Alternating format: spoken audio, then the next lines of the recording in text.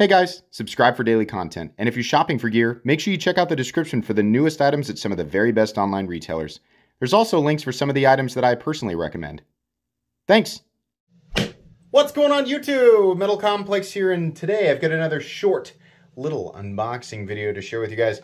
I truly have absolutely no idea what's in here. This was sent by my buddy Scott, who, you know, is somebody, if you guys have been around for a bit, you probably have heard about Scott before. He usually sends really, really cool knives for me to check out on the channel.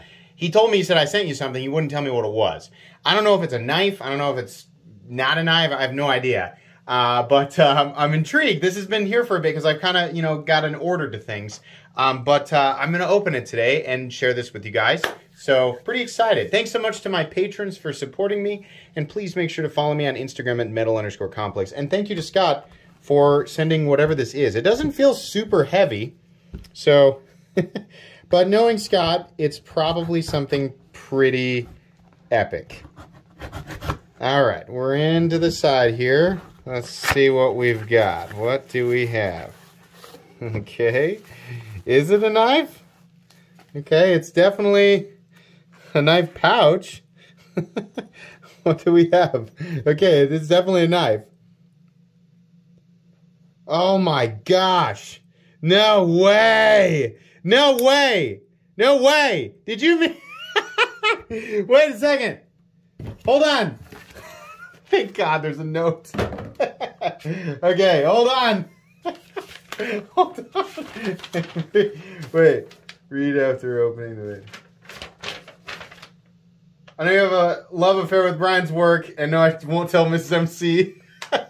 I figured I'd just send this piece. Apex limited edition 1 of 100 Mogatai and damaged steel. This is essentially a Void XL in Brian's custom world, IMO. All the excellence that is Brian. Enjoy. Oh man, awesome. This is so cool. No wonder you didn't tell me. So, I have checked out the Apex, but I guess I didn't know that they did these in Mogatai and Damasteel. So this is something I don't know at the time of this. God, these are nice. At the time, so here's the thing. This is the Apex, and this is the Tanto variant. It's compound Tanto with some belly. It's actually a really cool blade shape. The standard versions of this knife are still available. This version, I'm going to guess, is not. But you can still buy these knives in like the standard configuration with M390. I don't know why I did not know that they had done a few of these in Mogatai and Damasteel. Oh, God. Always just a ridiculously excellent job with this. Here's the thing. You guys might notice there, this is, hold on a second. So it's crazy to me that this is a production knife. This is insane. I just noticed that he did this the same way that he's done the Damasteel on his customs, where he doesn't do a super dark etch.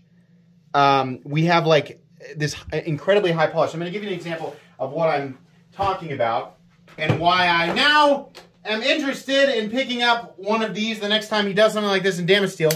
Here's another Brian Nadeau, a Sharp by Design production variant in Damasteel. This is the Evo Typhoon. And while this is very beautiful, you can see there's a heavier contrast between the polished areas and the darker part of the etch on the Damasteel. This, everything is light. The only other time I've seen this is on his customs, which actually Scott sent me. What was that? What was that? Was it the Typhoon? Like the full size or the... I can't remember what it was. But now I want this. I didn't know that he was doing these on the product. God, that is so beautiful. That is so ridiculous. If you don't know, Damasteel is different from Damascus in that it's essentially, you know, two compositions pattern welded. But in the case of Damasteel, right, where Damascus can literally be any two compositions. There are a lot of people out there, and if you're new, it's okay. I remember thinking this too. A lot of people thought Damascus was Damascus. It was just like this magic composition that's just superior. Not only is it not universally superior, but Damascus can literally be any two compositions of steel. So a saw blade and a railroad tie can be made into Damascus. Doesn't mean it's going to perform very well, right? You could also make Damascus out of two very high-end steels. Whether or not they work well together or complement each other is a different story, but you can do that. Damas steel is proprietary. It is made by the Damas Steel Company, and it is always PMC 27 and RWL 34. The end result being very, very similar in performance to CPM 154, which is awesome, making it a truly performance-oriented steel that looks amazing and takes a wonderful polish, obviously. So that's why you see people paying so much money for Damas steel. It does make a lot. It does cost a lot of money to create. It's definitely an expensive process for sure. But people will usually pay more for Damas steel in particular because of you know, its attributes, I guess, to add as many syllables as possible to what I'm talking about. I like these inlays. Somebody, there was somebody who was like all bent out of shape about the inlays and how it was like lazy. like Brian Nadeau tripped and was like, whoops, I accidentally made the handle this way. I mean, if you don't like the aesthetic of the handle, that's fine. But it was definitely, anything that Brian Nadeau does, anything that he designs is an intentional, very specific design element, right? And, you know, the thing here is that this allows for weight reduction and, you know, some inlay work, and then they're able to kind of show off these lines and they all follow each other, right? But I don't mind it. I don't really have a problem with it. The thing about it is, whether you like it or not, it's not in the way of anything, right? I mean, you know, he could have done just the inlay. Truthfully, if you want my opinion, I think it would have been nicer if this was all the way through.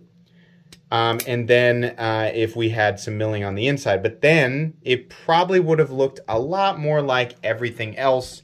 Well, not that everything he creates looks exactly the same, but it would have had less personality, right? This has a more specific personality. I think that, you know, in the case of my knives, God, I want that now. Dang it! I need to know about this stuff. Why didn't I know about it? In the case of the Evo Typhoon and this other one here that I keep forgetting the name of because cut me a break. I own 100 knives and I handle 1 billion knives like a month, it seems, right? But the mini the Tempest. Oh my God. Anyways, this has a little bit more personality than these two. Whether or not you like this aesthetic is an entirely different story, right? Not every aesthetic of every knife is meant for every single person, right? So we can't say, oh, they messed up because I don't like it. No, they made it thinking some people are going to like this and some people are not going to like it. Whatever. This is what we want to do, right? So I kind of appreciate that this has a little bit more personality, even though I don't personally love that, you know, opening in the handle as much as I like just the solid look of some of these.